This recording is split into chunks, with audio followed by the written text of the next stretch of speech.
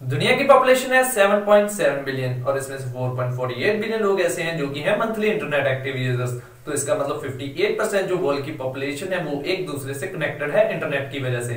पर इतने ज्यादा इंटरनेट यूजर होने के बावजूद भी किसी को ये नहीं पता कि इंटरनेट असल में काम कैसे करता है। किसी को लगता है कि इंटरनेट सैटेलाइट से चलता है और किसी को लगता है कि इंटरनेट केबल से चलता है। पर आज के इस वीडियो में मैं आपकी ये कंफ्यूजन हमेशा के लिए दूर कर दूंगा।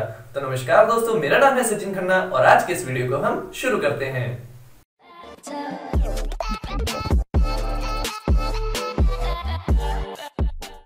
सबसे पहले मैं आपकी कंफ्यूजन दूर कर देता हूं कि क्या इंटरनेट जो आप अपने मोबाइल, डेस्कटॉप या लैपटॉप पे यूज करते हैं वो सैटेलाइट से चलता है? जी नहीं।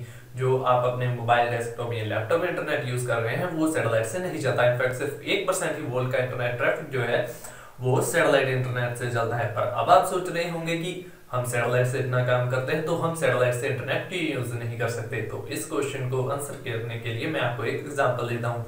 मान लीजिए आप ये वीडियो देख रहे हैं, ये वीडियो आ रही है गूगल के डाटा सेंटर से, स्पेसिफिकली गूगल के डाटा सेंटर में जो एसएसडी डिस्क पड़ी है उसमें से।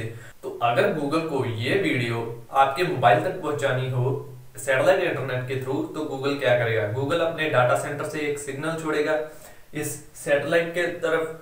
ये सैटेलाइट सीधा आपके तरफ सिग्नल छोड़ेगी। आपके तरफ आते आते ये सिग्नल बहुत ज्यादा वीक हो जाएगा और बैड वेदर के कारण भी ये सिग्नल वीक हो सकता है। तो इसलिए हम सैटेलाइट से ज्यादा इंटरनेट यूज नहीं कर सकते।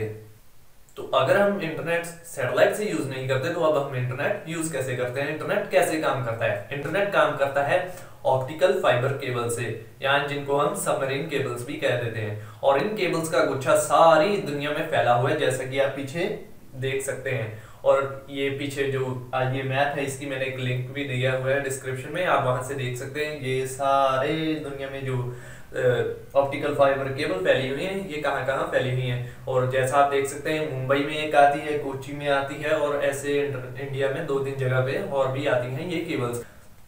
पर अब आपके दिमाग में एक और क्वेश्चन होगा कि हमारे मोबाइल से तो कोई केबल कनेक्टेड ही नहीं है, तो हम कैसे इंटरनेट यूज कर रहे हैं? तो दोस्तों आपके मोबाइल से तो केबल कोई कनेक्टेड नहीं है, पर जो आपका मोबाइल है ये कनेक्टेड है सीधा आपके जियो या एयरटेल के टावर से, और वो टावर कहीं ना कहीं कनेक्टेड होगा जरूर इस मुंबई वाली केबल या किसी और ऑप्टिकल फाइबर केबल से।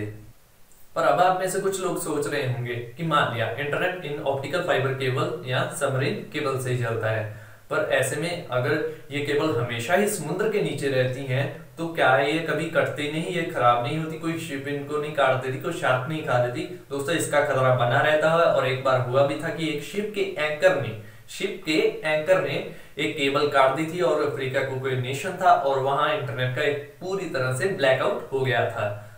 पर क्या इंटरनेट ब्लैकआउट होने का खतरा इंडिया में है? जी नहीं, क्योंकि इंडिया में अब बहुत सारी इंटरनेट फाइबर केबल्स आ रही हैं। और अगर कोई मान लीजिए गलती से कोई केबल कट जाती है या कुछ को केबल को हो जाता है, खराब हो जाती है, तो अगर जो आपका डाटा आना हुआ वो मुंबई वाली केबल से ना आ सका तो वो डाटा आपका सीधा केरला वाली केबल से आ सकता है और किसी भी केबल से आ सकता है, बस आपकी थोड़ी सी इंटरनेट की स्पीड कम होगी। इंटरनेट ब्लैकआउट होने का खतरा सारालोन या लाइब्रेरिया जैसी कंट्रीज में है, जहां पर सिर्फ ये देखिए एक ही ऑप्टिकल फाइबर केबल जाती है, पर इंडिया में तो कभी भी ऐसा नहीं हो सकता।